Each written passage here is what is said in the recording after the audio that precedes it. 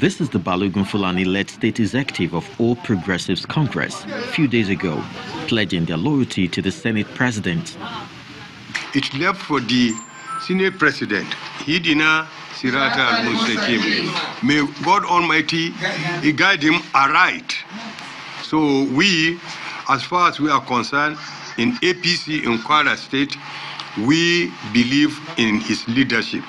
So we are waiting for his directive. Now the guys. Without missing words, the minister says since the party's state executive has taken a position, they should let go of all federal appointments as well. From the look of things today, we've seen that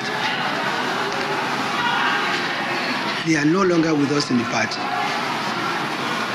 Such members should honorably resign, their appointments or be fired, so that the genuine members of APC can reap where they have invested.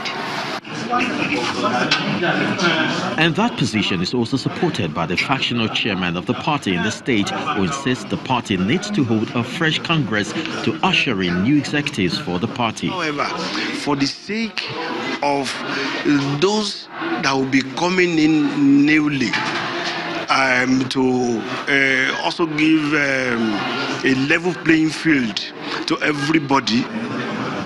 The embattled ESCO, however, insists it's not over until it's over. In a statement by the State Publicity Secretary, the executive insists they remain the authentic faction of the party.